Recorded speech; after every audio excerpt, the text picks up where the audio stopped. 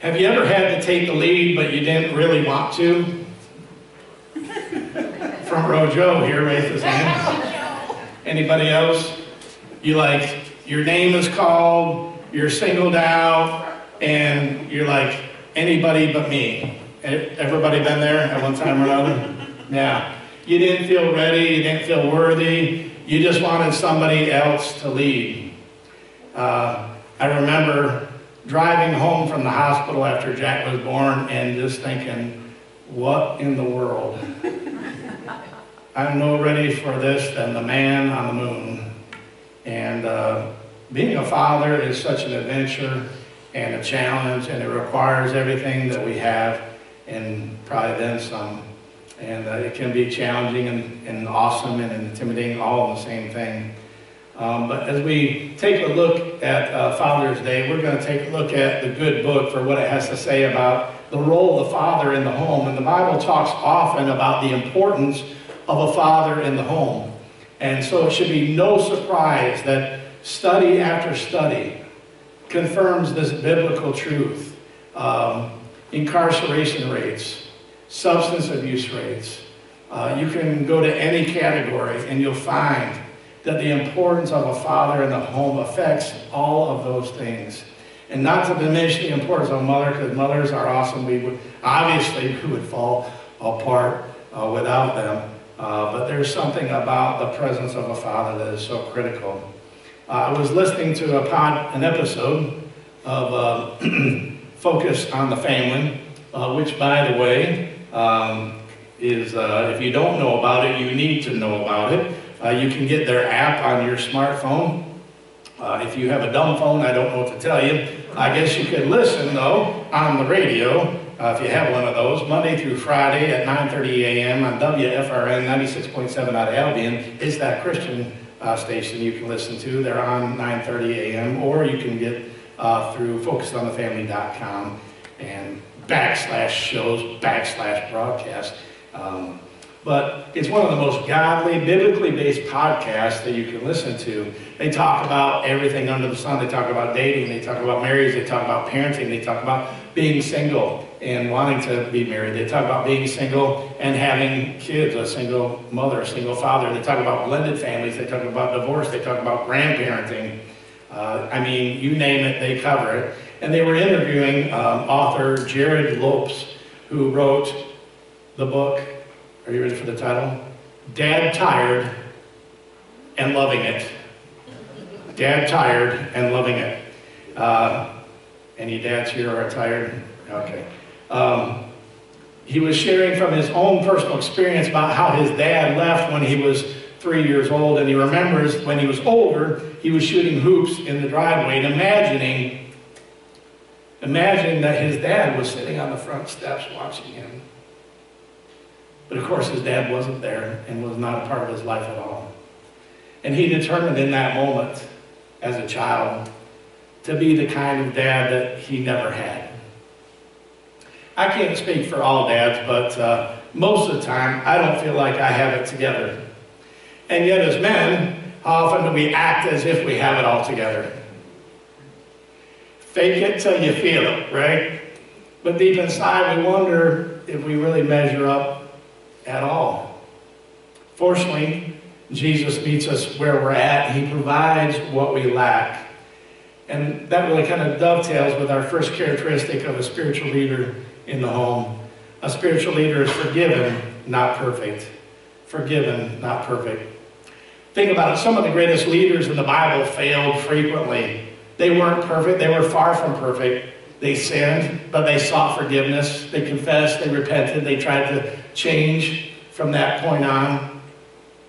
Abraham lied and called his wife Sarah, his sister, to save his own skin. Instead of trusting God that he would take care of the situation, Moses failed, King David failed, Peter failed a lot. Those men confessed, repented, and then renewed their commitment to God, which ended up making their relationship with God even stronger. You don't have to be perfect to lead. Just forgiven. In Ephesians, Paul gives us the roles of a husband and a wife, And this is God's plan for marriage, Ephesians chapter 5. God's plan for marriage. And there is no plan B. God's plan for marriage is that we are to submit to one another out of reverence for Christ. The husband is to be the spiritual leader in the home, but it starts in verse 21 with mutual submission out of reverence for Christ.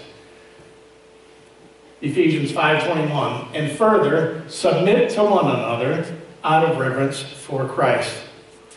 So, before we can really submit to one another, we have to have reverence for Christ. And so, fathers, we have to be in step with God before we can be the kind of husband that we need to be. We need to be in step with God before we can be the father that we need to be.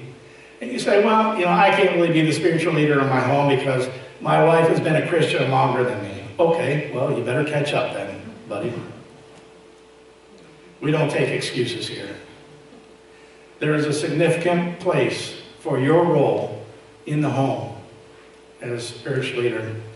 Most women that I talk to, and this is, I guess, over the course of, almost 30 years in ministry, would be willing to follow a godly, gentle, selfless husband, but absolutely not willing to follow a husband who is uncaring, not present, demanding, dictatorial, or selfish. But ladies, let me say this. Your husband is not perfect. He's not the perfect husband. He's not the perfect father. It was a good time saying then you missed it. But if your husband is trying to be the spiritual leader in your home, he's trying, he's making an effort, you need to encourage him and support him, because a man will thrive in an atmosphere of honor. The number one need of a man is respect. It's respect. Number one need of a woman is security. To know that everything is taken care of and that she's loved and cared for and nurtured, provided for, and that everything's going to be okay. Men, not so much. We want respect. And so that honor will just inflate him, and he'll rise to the station that you would like him to be if it's an atmosphere of honor. We act pretty tough as men, but in reality our emotions and our confidence is fragile and easily broken. I'm just going to tell you that off the QT so that everybody knows what we're talking about. We put up a good front, but inside we're kind of tender. If your man is trying to get it right, but he isn't doing it the way that you'd like to do it, you need to applaud him. If all he does is button up his shirt so it's even, line up the kids in the morning, and he did it again. I don't know how he did it, but he did it again. Just celebrate even the smallest of accomplishments, and he will thrive with that honor. For most plants to grow, all they need is a little water, a little sunshine. So give him a little rain, give him a little sunshine. The reality is he's not going to lead spiritually like you would. And here's the reality of the matter. If you criticize him when he's trying to get it right, he's going to quit trying to make it right. That criticism will make him shut down. That's just the thing about men. We're so tender that if we get criticism in something that's outside of our comfort zone and we're criticized for it, even though we're trying, we'll just shut down. Am I right, men? You can nod or... Okay. I remember when the kids were little, I don't think even Emma was born, but Jack and Luke were like 2 and 4. And she's like, well, you can play with the kids on the floor. I'm like, well, because I'll break them, And so I did, and, one thing led to another, and it sort of escalated, and it started getting more rough, and then eventually somebody cried. And so, she's like, like a few weeks later, she's like, every time you get on the floor with the kids, they cry. Somebody cries. I'm like, you wanted me to do that? And I'm like, well, so in my mind, this is how a man thinks. Well, I'm just not going to do that again. Because if I'm trying and I'm not doing it the way you want me to do it, I just won't do it. Men, are you with me? Front row Joe again, thank you. You get an A for the day. His name's Don, but... I paid him to raise his hand, but other than that, we're doing pretty good. So your man is not going to do it the way that you would like him to. And studies have shown that the two of the greatest impediments to a healthy marriage are criticism and stonewalling. And they are somewhat gender specific, and I'm going to make a generalization here. I may step on some toes, but typically men are guilty of stonewalling and women are guilty of criticism. It becomes a vicious cycle. There's criticism, nag, nag, nag, nag, nag. And so dude gets defensive, shuts down, and stonewalls. He's not going to engage. He's not going to enter into that conversation because he's always wrong. Which only, when he doesn't engage, that only makes the woman want to amp up the criticism because he won't engage in the conversation. He won't open up and make himself vulnerable. Which leads to more stonewalling. And it just, it goes on and on and on. It's interesting because women are physically modest, but emotionally immodest. Would you agree with that? So like, most wives like to change and get dressed without their husband ogling. I could be wrong, but I think that's usually the case. But you get a bunch of women together and they'll talk about everything. I remember one time at Thanksgiving, I walked into the dining room where all the women were, and I was going to get seconds, and they're talking about afterbirth. And I was like, okay, I don't want seconds anymore. Emotionally immodest, we'll talk about anything. Men are the opposite. We're physically immodest. Walking around the house in their underwear, right? Don't care. Use the backyard as a bathroom, you know, not a problem, right? We don't care. Doesn't bother us. But emotionally, we're modest. And we don't like to reveal who we really are because sometimes we don't really know. Or we have shame. So it's interesting how we're different. So women, try to encourage your man when he's trying to get it right, even if he's not getting it right, and he's probably not going to get it right. A real leader is forgiven, not perfect. A real leader is humble, not superior. Humble, not superior. Look at the lifestyle of Jesus. He led with a humble, servant-like attitude. He said things like, he who wants to be greatest must be servant of all. And then John 15:13. Greater love has no one than this, that he laid down his life for his friends. And every day, husband, every day, father, you got to lay down your life for your family. And that doesn't mean providing. That doesn't mean going and making money, putting food on the table. That means laying down your life. That means thinking about them, doing for them, serving for them, setting aside time for them, making time for them, being in tune with their emotional needs, talking about spiritual things, talking about the Lord when you have the opportunity, and not checking out, which we tend to sometimes gravitate to. Being a leader does not mean you say jump and everybody says how high. When you love someone with Jesus-style love, you're more concerned about what you can give than what you can get. And one of the biggest things that we can give is our time. In ministry, like many jobs, it can lead to divide your time between your obligations and balancing it with your family, right? And sometimes men get that a little bit out of balance.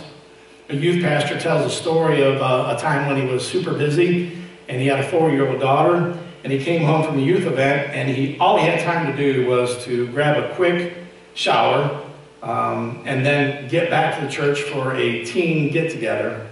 And his 4-year-old daughter went up to him and wanted a hug. And he said to her, I'm sorry, honey, but I got to go teach people about Jesus. And she said, well, Daddy, when are you going to teach me about Jesus?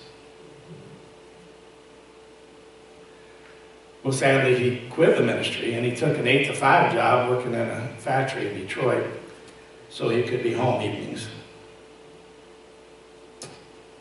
Some dads who say, I just don't have enough time to be with my family, also have time to be on their phone, have time to play video games, have time to golf, fish, hunt, or binge Netflix. Here's the biggest thing. When you're home, be home. Be fully present. I think for dads, it can be easy to be home physically and not really be there, but be present.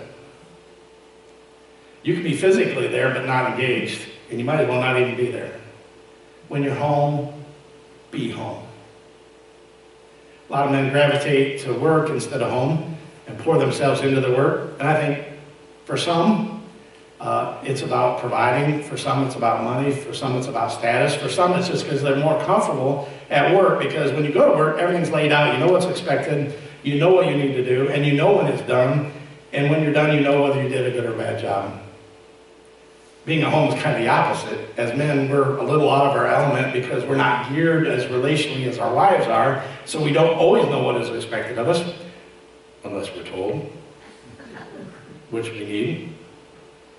We don't always know when the job is done, and we often have no clue as to whether we did a good or a bad job, unless we're told.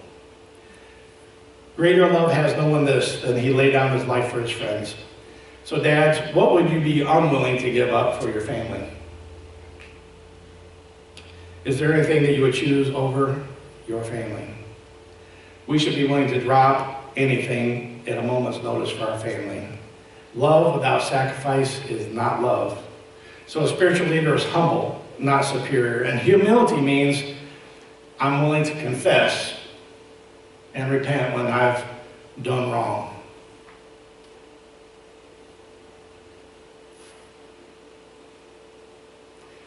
Like the time when the boys were little, and I asked them to clean up like 5 times, and they didn't do it, they didn't do it, they didn't do it, and I just lost my gourd. And I grabbed their toys that they were playing with, their favorite toys, and I put them out on the porch, and I told them they couldn't play with them ever again. I don't know if I said ever again, but it was pretty, I was like, you're not going to play with these. And they cried, and I was like, what am I doing here? First of all, never make a threat that you're not willing to back up. And then second, you should always discipline in love and not anger. And so I had to admit to them, I'm sorry, Daddy lost his mind. I'm sorry that I was angry.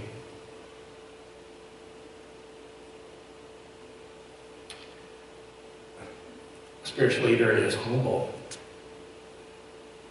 Humble. Humility also means that you welcome the advice of others, especially your wife. Genesis 2:18. The Lord God said, it is not good for man to be alone. I can witness to that. I will make a helper suitable for him.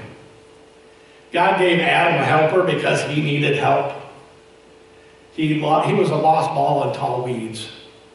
And as husbands, God has given you a helper. You may not always want that help, but you probably need that help. I sometimes get defensive when I'm given advice from the Reverend Mother, but I would say 99.9% of the time she is absolutely right. And I need to embrace that and not get my nose bent out of shape and take it as somebody who loves me and cares about me and want what's best for me, want what's best for those around me, want what's best for you. And she deserves my respect to listen to that and embrace it. A spiritual leader is selfless. Selfless. Ephesians 5:25. Husbands, love your wives just as Christ loved the church and gave himself up for it. Talk about laying down your life. The love that Christ demonstrated on the cross was selfless. There was no self-interest at all in Jesus on the cross. He did it in obedience to the Father, his Father, for our benefit. And selfless love means giving, even when you're not getting. Don't give me this, well, my needs aren't being met stuff. Suck it up and serve Jesus. Doesn't matter if your needs aren't being met. You made a vow to your wife.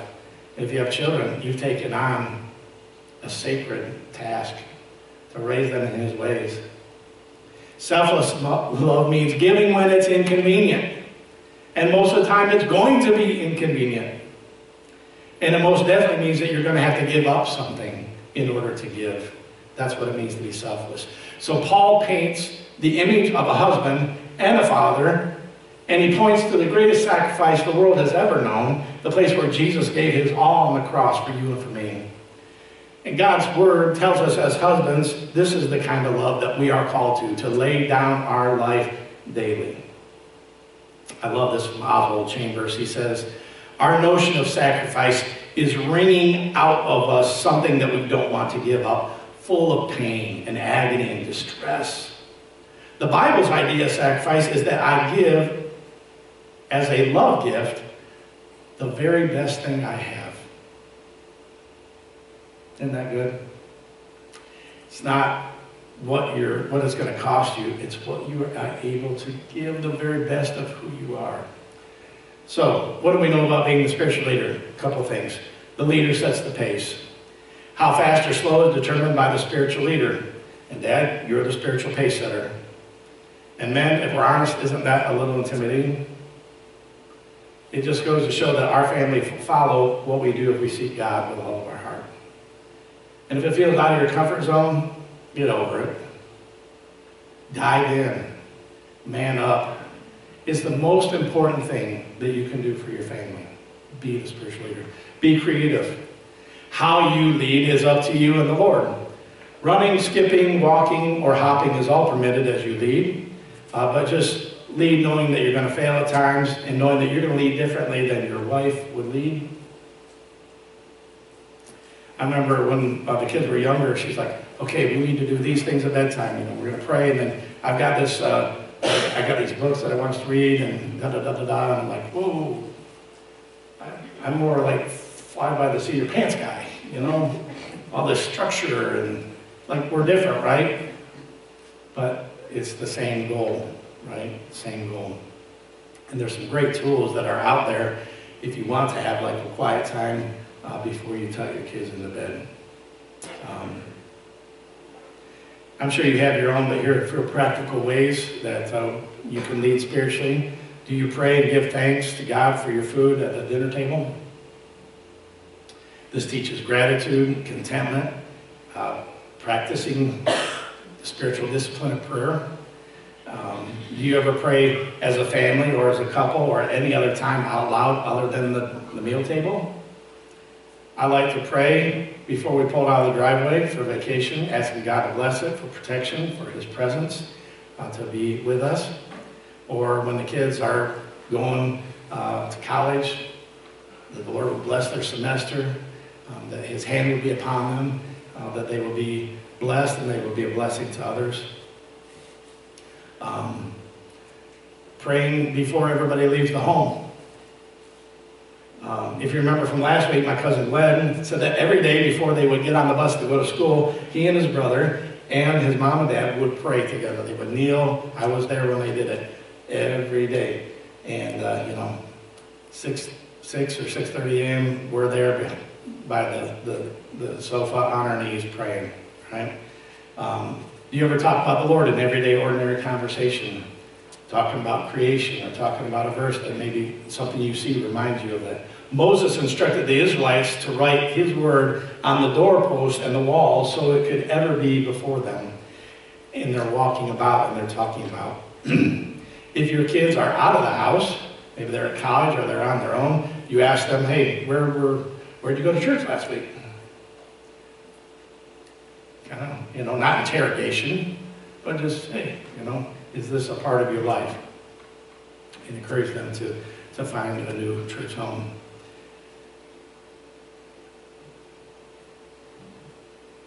Our teachable moments taken when children give them and opportunities rise. If your child lies about something, wouldn't that be a great opportunity to bring in scripture and teach that even if they're not caught in a lie, God sees it, God knows about it, it's still a sin. And that the very foundation of every relationship is trust. And if you don't have trust, you have nothing. Kids have a lot of questions. I don't know if you noticed that, but kids have a lot of questions. One of my regrets is that I didn't take the time to answer questions fully or look for opportunities to include the Lord in the conversation more than I did. I also wish that instead of answering them, I would have answered them with a question. Jesus answered questions with questions. It's a great learning tool. I had somebody text me this week a question about tithe, and I was ready to fire off an answer because, get it up, I'm going to answer it, and on to the next thing, right? And I stopped and I said, well, what do you think is the answer? And they said that they answered what I was going to say. And I hope that that answer is stronger in their heart because they had to answer it. And I just say, well, Pastor says. Because the Bible says we have to work out our own salvation with fear and trembling. And so I'm not discounting the importance of a shepherd, but we have to figure some of those things out. Look for opportunities as they pop up, and they do. And when you fail, own it and confess. And if you failed in some area, don't let that be a prohibitor of you instructing your kids and warning them about the dangers of that. Sometimes when we sin and we have things in our past, we let the devil block us from warning our kids about that, because who are we to say? Who's going to tell them if we don't, right? Who's going to warn them if we don't? A spiritual leader trains and instructs his children. Ephesians 6:4. Fathers, do not exasperate your children. Instead, lead them and bring them up in the training and instruction of the Lord. Now, we spend a lot of time on the part of exasperating, and I don't have to belabor that because dads do that, right? We poke, we prod, we tease, we wrestle. We're good at exasperating, but we shouldn't. I'm going to focus on the second part of that, the training and the instruction.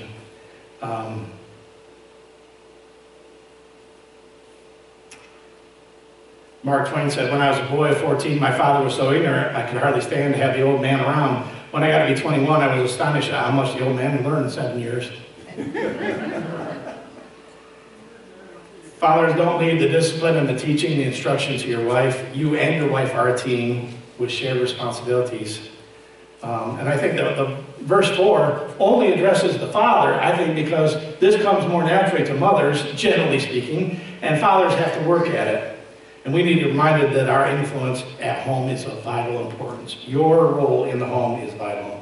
And the eternity of your children hangs in the balance, their souls. I know for me, and my dad is here today, my dad was loving and kind. He wasn't perfect. He'll be the first to tell you that. But for me, I can believe in a God who loved me because I had an earthly father who loved me. And I found it easier to believe in a God who would love me, and I could embrace John 3:16 because I had an earthly father who showed me love, even when I didn't deserve it.